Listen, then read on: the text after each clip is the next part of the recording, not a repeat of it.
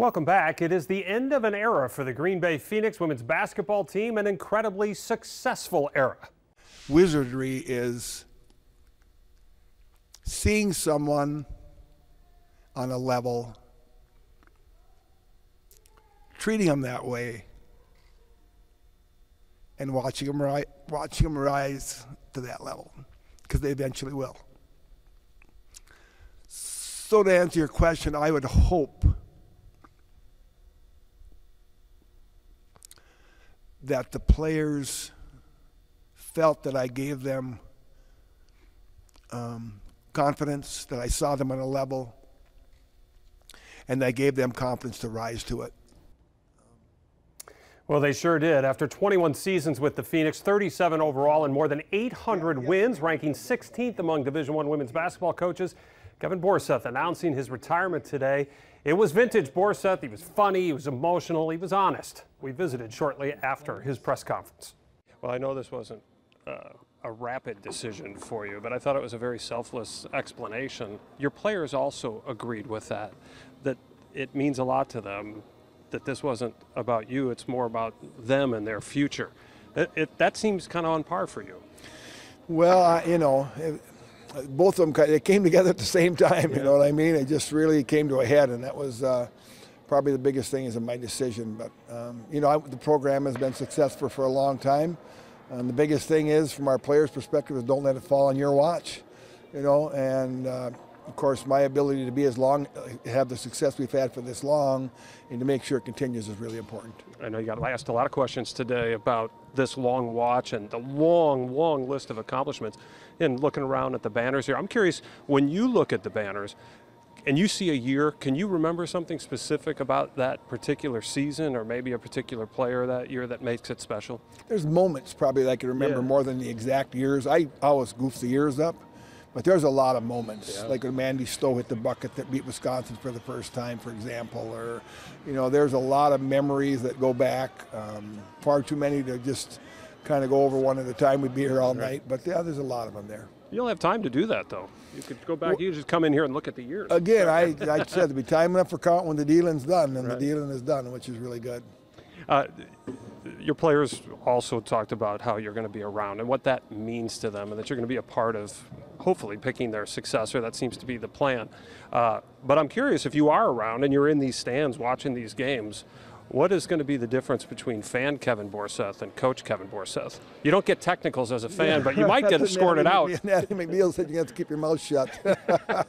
They still remember you, she said. That's pretty funny.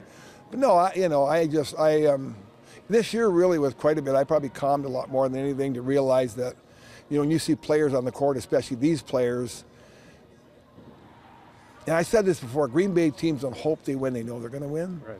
And these kids that's one of these groups right here.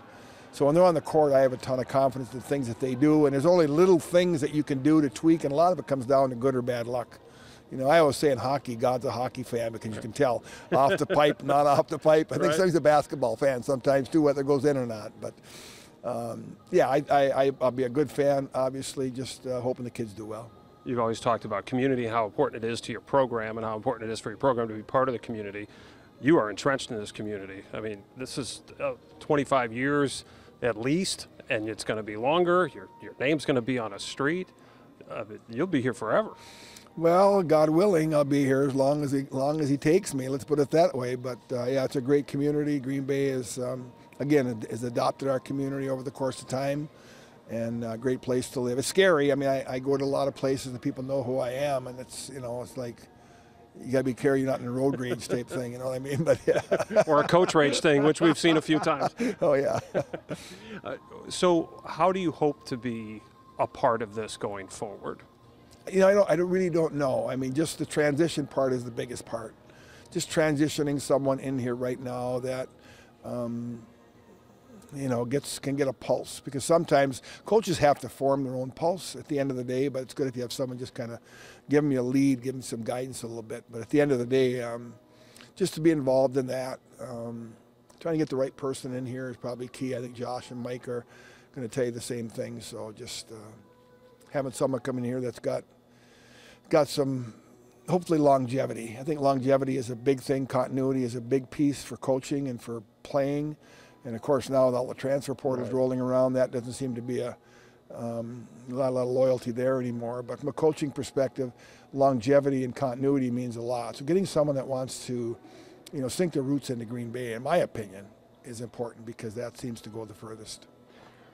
I liked what you said about how you hoped your players remembered you, is that you could see someone at a certain level, it was a quote you used, and that you hope you lifted them to that level. Did you see this program at the level it is now when you first came here, and how responsible are you to lifting it to that level? I don't know. I just, I've always had confidence in my ability as a coach. I've had confidence in that. Did I see us getting to where we're at now? I don't know that it really looked too far out in the future. Everything was too busy day to day, just clawing your way forward, trying to, stay ahead, And it became an expectation after a while, from my mindset, from the players' mindset, which is really a good thing. The targets on the back are good because that way there's expectation levels. So initially I didn't really think about it. It was just a matter of just trying to get my feet moving, being away from home, trying to figure everything out from every logistical angle, and then obviously get things rolling. And we made it through the first year. I know that we started 3-8. Yep. We had a locker room talk. We were all in there, and everybody was just distraught that we didn't start the year that we wanted to.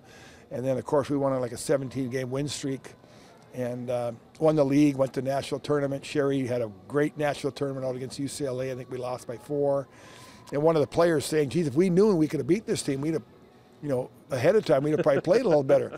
And I said, exactly. Sherry said the same thing, exactly. But, yeah, from that point forward, it's just kind of moving uphill. Well, this place is almost to the top. I don't know how you could have done any better, Kevin. Enjoy it. And good luck with all the fishing stories. Appreciate it. Thank you.